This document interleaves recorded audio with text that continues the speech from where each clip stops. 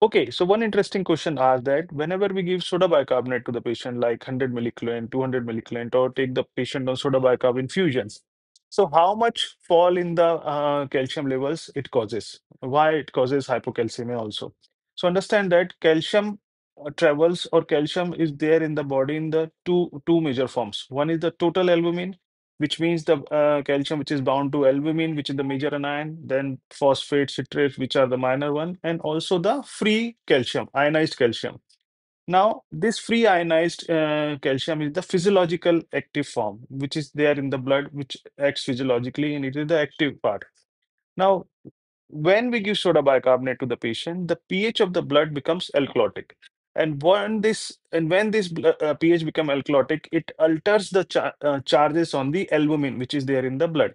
And because of this alteration in the charges, ionic charges on the albumin, its affinity for calcium becomes very high and it binds the calcium. So what happens? The total albumin remains the same, but the ionized free calcium decreases.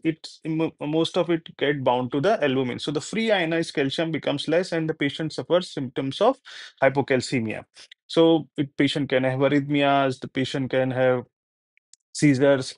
Also, the patient can have refractory hypotension. So, whenever you give soda bicarbonate to the patient in large quantities, you should always keep a check on the ionized calcium levels. You can easily get it in the majority of the blood gases, means ABGs. Now, how much soda bicarbonate will drop the calcium levels to a particular level? Nobody knows.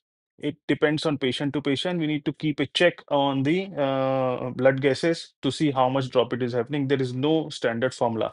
But yes, large quantities of soda bicarbonate given can cause hypocalcemia, secondary to decrease in the level of ionized calcium. The total calcium remains same, but ionized calcium decreases. So that's very interesting. Do read more about it.